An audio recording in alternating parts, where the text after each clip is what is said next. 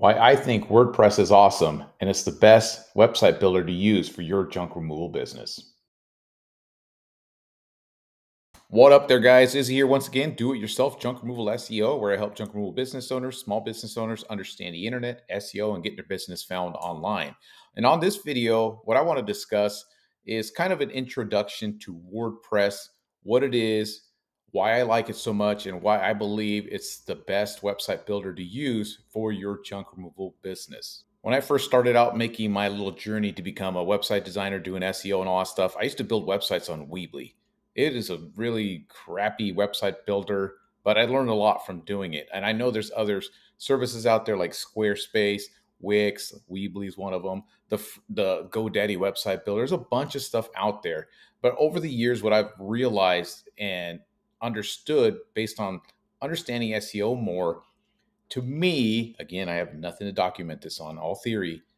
To me, it seems like WordPress sites rank better. Google seems to like them more. And I think this because they've been around since like 2003. I think it started off as a place where people could just build websites when the internet was kind of new.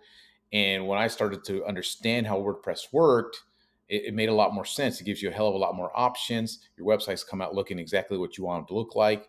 You could do all kinds of SEO optimization on them. So it really, really ends up being a really, really great platform if you understand how to learn how to use it very well to build your business. So on this video, I'm going to show you guys the basics of WordPress, just kind of like give you a bird's eye view of how the whole thing works.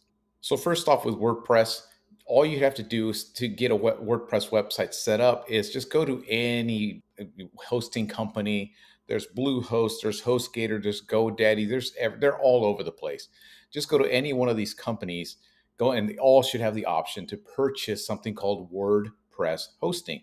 WordPress hosting usually ends up costing, I know GoDaddy's one that a lot of these guys go to because it's just they've made a brand for themselves now. People understand that they're hosting. They just one of the ones that just directly go to, and it's usually around I don't know 150 to 175 bucks for the whole year, which is great. It's even cheaper than stuff like Wix. I don't know how much they charge, maybe like 30 bucks per month. But if you just set up WordPress hosting with like GoDaddy, you just purchase your domain, purchase the hosting, and pay for the whole year. It ends up being like 150 bucks. Some people pay 2 or 3 years in advance. It gets even cheaper than that. So that's very first thing.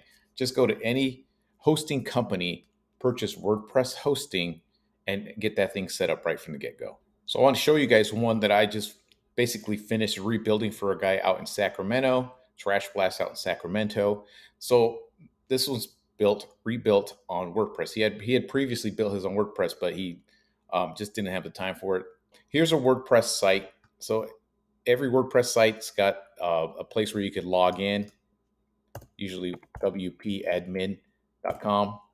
And that's where you can log into your website. You put in your username, your password, and you jump in. And a lot of these hosting places, you can jump in through, like, for example, GoDaddy, access your site directly through GoDaddy, or just log into your website directly. So once you get in here, you'll have like this tab up here that shows you all your options. So the dashboard's basically like behind the scenes, behind your website, everything you need to understand for WordPress. The thing with WordPress, it's got so many options out there that it can get overwhelming. When I build out websites, when I show people how to build them themselves and things like that, I just show them the basics. You don't really need all that stuff to make everything look good. But WordPress, you build out your WordPress site, and there's something called themes, right? Right here into appearance.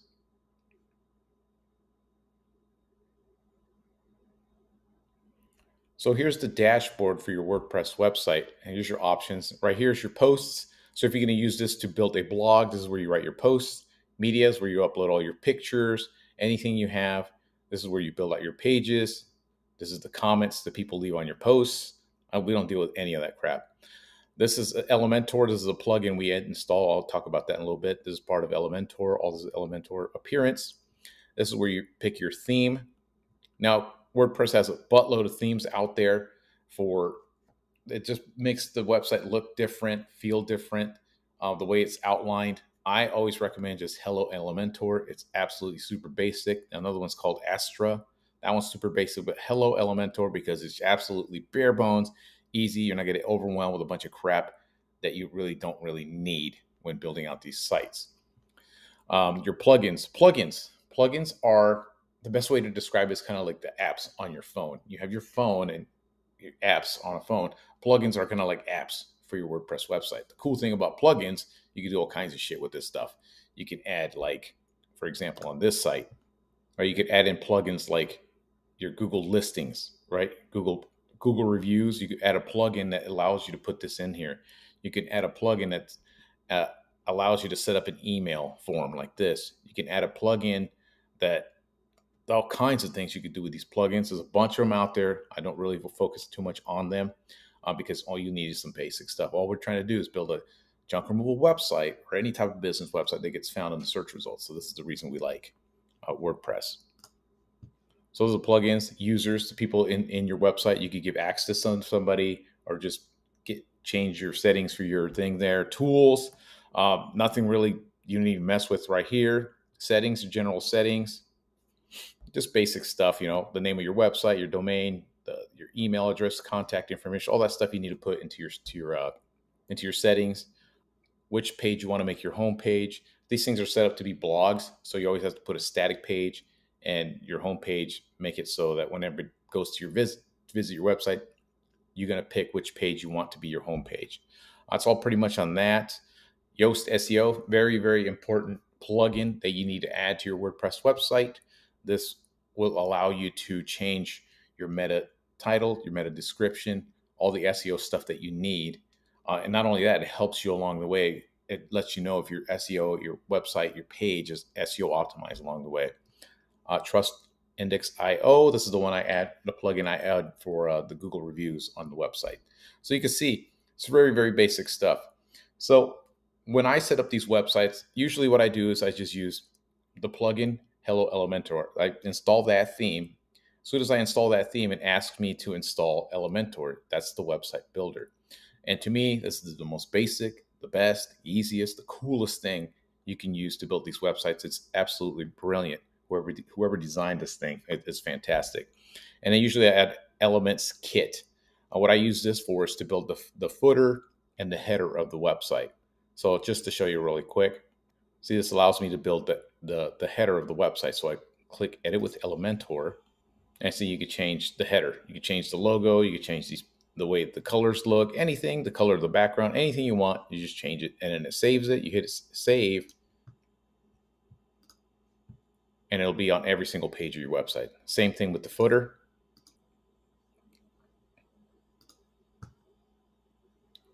So the exact same thing with your footer. You put the information you want on the footer of your website. Usually I put a little description here, the logo, contact information, and the Google map listing. I always embed it in the footer. Your terms of service, privacy policy, that kind of thing. You save that, and now you'll have that footer saved throughout all your website, right? So you have your header and your footer saved throughout your entire website. On every single page, it'll be the same. That's exactly what you want. So it's pretty cool to do that. So like if you ever wanted to add a page, I'm adding a page to Elementor, right? To my WordPress website with Elementor. So I just titled the name of the page, Edit with Elementor, right? And you got a completely blank canvas. You see you have your header up here and your footer here at the bottom. And now you can start to build, and you could do a million things if you have the time and energy. You want to really experiment. You add a section here, right? And then you can add like a background overlay for this section here. You could design how big you want it. See, I added this image to the background right here, right, in this section. And then you can see how big and how tall you want it, right? Minimum height. You can adjust it here, whatever you want. There's a bunch of things you can do, right? So there's that picture in the background. Then you could add content like this. Like here's your headline, right? Add your headline. Junk removal company, right? You can center the text. You can make it bigger.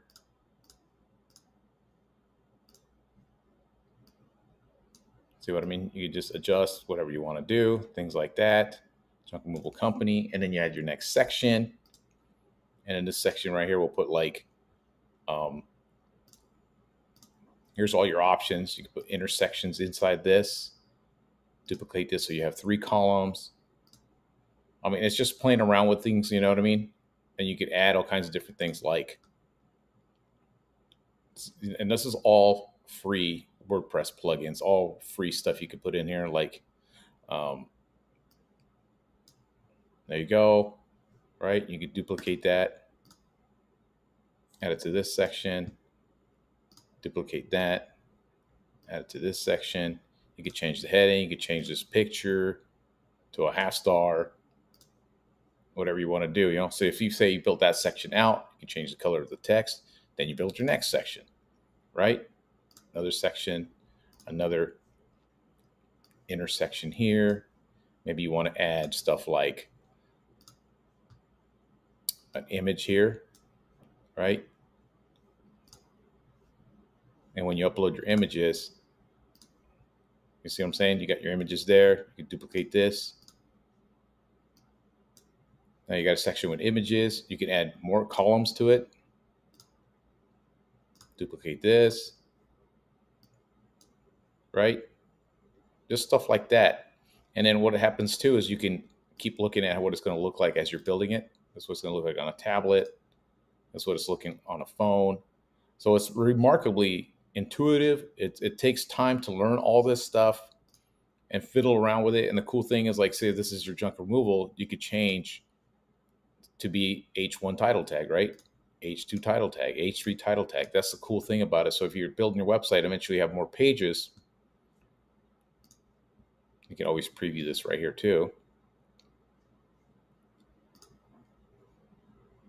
Yeah, once you have all these pages up, this will be your H1 title tag. This will be an H2 title tag, H2 title tag. These are H3 title tags. You can change all that stuff and make it look however you want to make it look. So that's the cool thing about WordPress. It takes a little time. And then once you get some practice in, you can save your whole outlay, your template. So basically what I have is templates that I've created for pretty much anything. All these sections I've created, these little background stuff like this. I've created all these templates, all these little designs. I have them saved up. And I'm able to use them for other businesses and stuff like that. For like, just like this Bay Area concrete contractor, I just built his website. I created different templates for his business. So here's his website. You know, I put a little video playing in the background. There's his service pages, right? Complete unique designs for his business, but it's pretty basic once you get it down, once you get some practice with it and you've built out your own page. Not only that, it gives you more options to add more content, add more pages, fix the SEO on every single page, and just continually add content, add content, add content, add pages, change the menu, all kinds of different options. Perfect for SEO. So this is why I recommend WordPress to anybody who's building a junk removal website. You can obviously take the time and learn and do this yourself, or you can hire somebody else to build these for you. I do that for people if they want to do that. Like I said, it works great for SEO. So also I wanted to share with you guys just kind of an overview, a basic look at WordPress, kind of give you an idea how the whole thing works. So if you're looking to get a website built, I strongly recommend you get it built on WordPress. Take the time to learn how to do it and get you a badass website set up. So that's all I got from you guys for today. If you guys any information on the things that I offer, they're all in the description below. Till next time.